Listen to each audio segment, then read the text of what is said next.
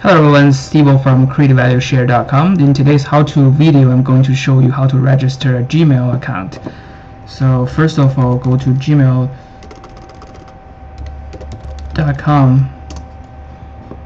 in your browser, and then click on Create an Account. Enter your personal information, begin with your name, and you need to choose a unique username and password.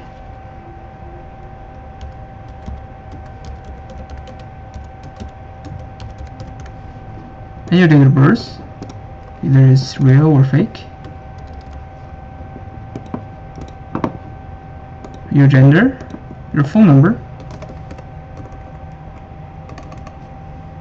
You will need to enter your real phone number because Google will send you a verification code later, which you need to verify to open this account. Your current email address, that's to use to recover your password just in case you forget it in the future. Second last step, enter the word showing in this picture above here.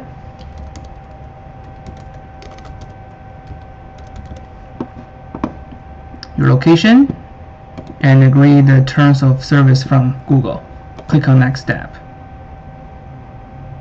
So here again, it will show your phone number. So once you click on send verification code, you will receive a code on your phone, which you will enter here and click verify, and your account will be opened right away. You can send out your first email today.